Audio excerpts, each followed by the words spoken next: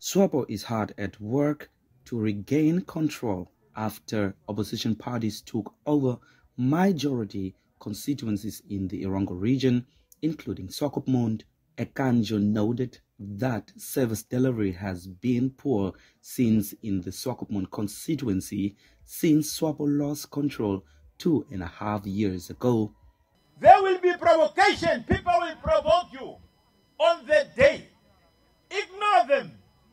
Ignore them. Beat them with a ballot box. People will provoke you, knowing that they are going to lose. But remember, a fly only live for a few hours.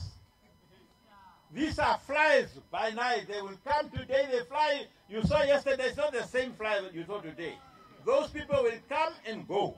This is our candidate. This is the candidate that will stand for Swapo Party. He is from here, from Swakopmund. He's not from outside Swakopmund. He qualifies to stand as a candidate for Swapo Party.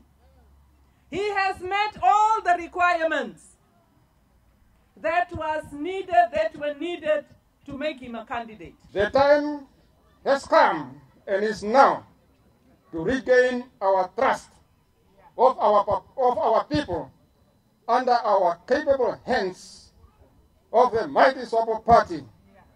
The time is now to regain the trust of our business communities. The by-elections in Swakopmund Constituency became necessary following the expulsion of former Councillor Siska Smith-Howard from the Independence Patriots for Change.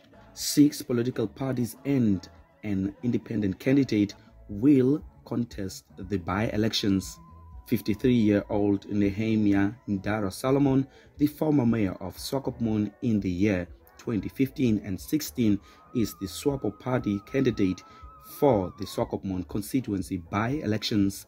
Stefan Irab, NBC News, Swakopmund.